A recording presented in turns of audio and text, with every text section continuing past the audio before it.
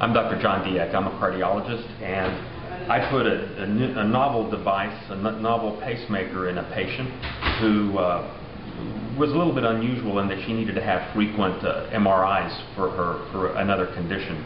MRIs are problematic for patients with pacemakers because the magnetic energy from the MRI can be transmitted through to the device, through the leads and into the heart, and cause a burn in the heart.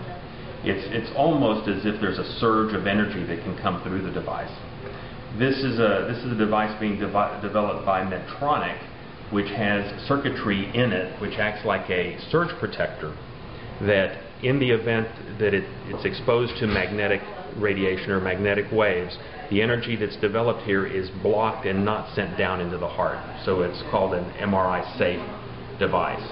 And we talk all the time that patients who have pacemakers, it's okay for them to be around microwaves, it's okay for them to do everything, but the one problem is MRI imaging.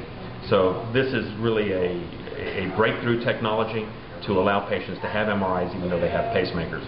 This is in clinical trials. We had to get special permission and compassionate use from Medtronic to be able to do it.